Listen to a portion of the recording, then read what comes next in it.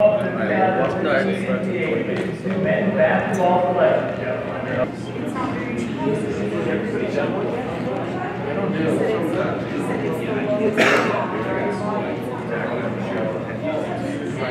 Four seed is UC Colorado Springs. The match opponent, you'll have Metro State, the Roadrunners.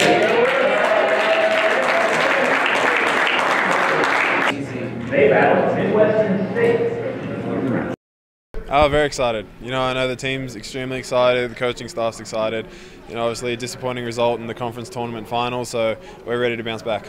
How much does that motivate you? You know, not to be able to get that, but to get some more success in the NCAA tournament, go for that ultimate goal you really were striving for? A lot, you know, and we look for things to motivate us as a team, and we can certainly use that. You know, get ready for Midwestern and just remember the last time we were on the floor. How excited are you that it's not an RMAC team? You weren't even seen an RMAC team until maybe the final. So how excited are you to see some new teams? Yeah, it's nice. You know, I think we'd get up to play whoever it was that was our opponent, but you know, it is nice to see someone new and that we haven't played before.